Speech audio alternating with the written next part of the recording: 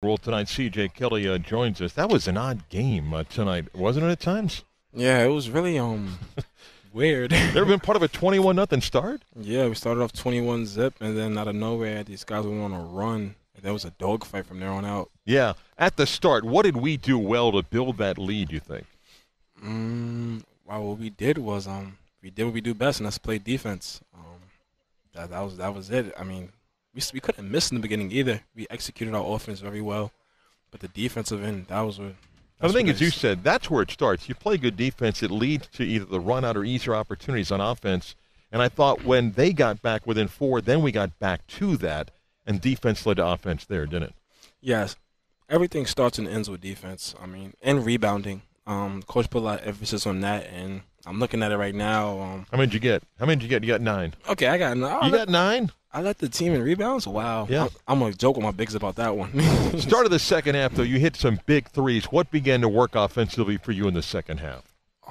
The guys told me to be aggressive and start playing mad, and that's really what happened. There was a few hecklers in the sidelines as well. So, and then my teammates found me. I mean, they was in a 1-3-1, and they kind of had a stagnant, so it allowed me to, be open in some gaps.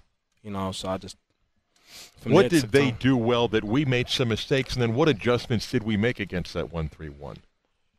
They did a good job mixing up their defenses. The 1-3-1 really kind of caught us off guard. They did a good job from going 1-3-1, 2-man, and Coach Dawkins, being the mastermind that he is, he just started.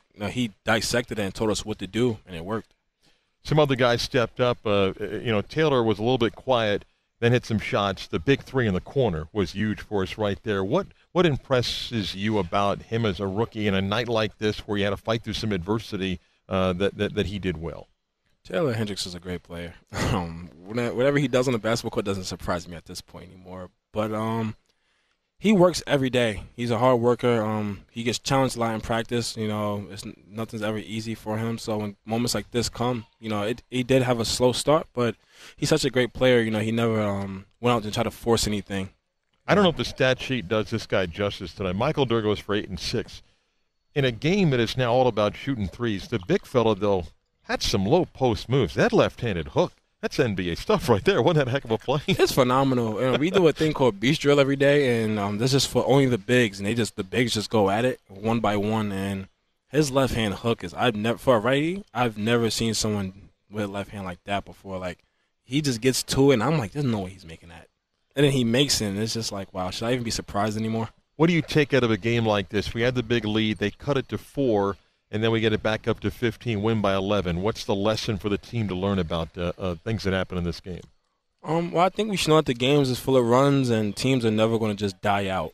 I don't know. So I think the lesson we should learn is, we should take, how we started that, the first, 8 minutes, 10 minutes of the game. They didn't score for 9 minutes, yeah. Okay, take that first 9 minutes of the game and, just study that, and then take the other whatever half and just look at that and be like, this is what's not to do. And we have to just stay focused and locked in.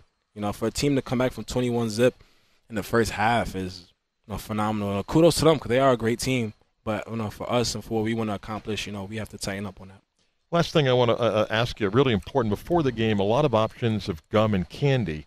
What was the go-to for you? Because I saw you take a look at the spread there. You had a couple of different choices. What'd you go with? What are you chewing right now? I went with the Bubblicious. It was a little sour one. I was, our gym usually has limited ones, just the mints. These had different flavors, and I saw a juicy fruit over there, and I usually go with that, but I went with the Bubblicious. What are you chewing now? Is it Bubblicious right now? Yeah. Because I saw you. I mean, you look and go a lot of options, and I like that and so forth. Great game tonight. Appreciate it. Thank you, sir. You came on the road to an SEC team, and you got the victory. So just from that standpoint, you got to be happy tonight, obviously, with the result. No, I was. I mean, anytime you go on the road, playing a team of this caliber, they're having a great preseason.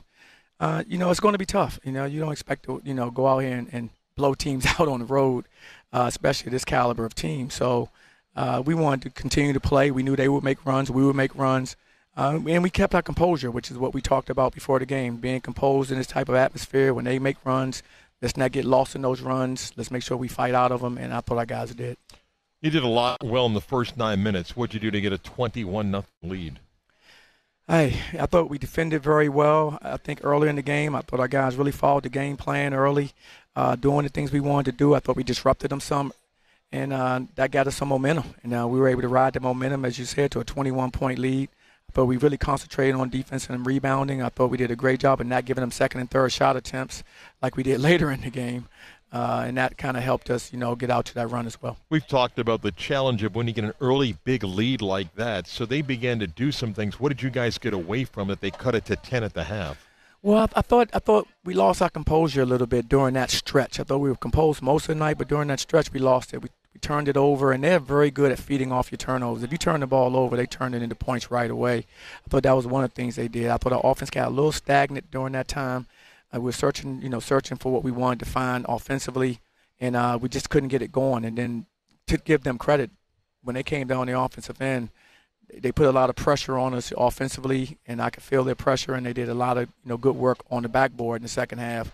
And I gave them second and third shot attempts, and they were able to finish them. Their 1-3-1 trap bothered us. You figured some things out. What did we not do well, and then what did you say, start doing this? Because then we did some things out of it. Well, we made some adjustments. I thought we were attacking it very well in the first half. They ran the first half for the most part, and I thought foul trouble kind of hurt us, so we had some guys out of position, and they were playing in places they hadn't played against that zone, and I think that kind of disrupted us.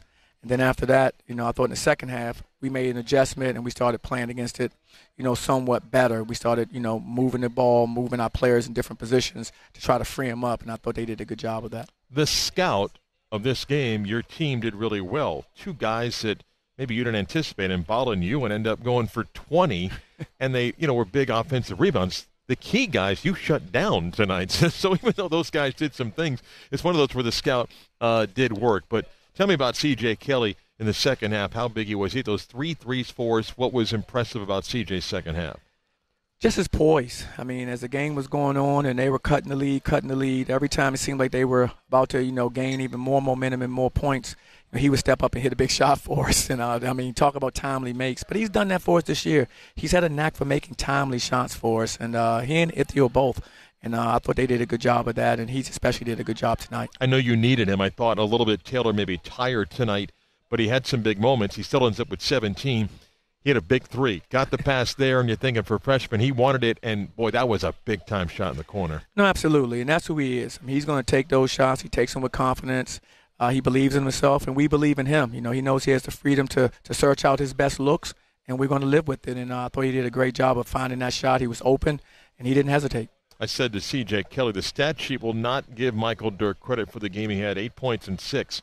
Johnny, you and I are old enough to remember low post guys and moves mattered. It's not something today.